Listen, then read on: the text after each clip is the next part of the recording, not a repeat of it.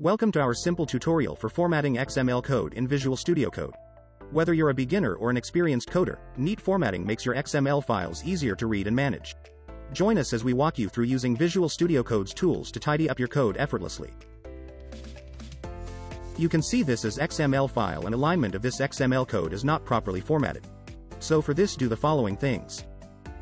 Press Ctrl plus Shift plus P to open the command palette. Then type Format Document. Then select it from the list. You can directly press Shift plus Alt plus F to open the pop-up. As you do not have any XML formatter, so click on Install Formatter. Then it will take you to Extension. Just click on first link pointing to XML extension. Then click on Install button. Installing may take some time.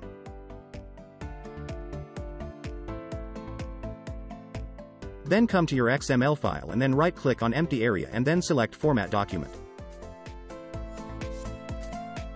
You can see now XML file has successfully formatted. You can go to Extension and then search for other XML formatter extension. Just give it a try. You may like them. Other most popular XML formatter are XML Formatter and XML Format. This much for today. If you like this video, please like, share and subscribe to the channel.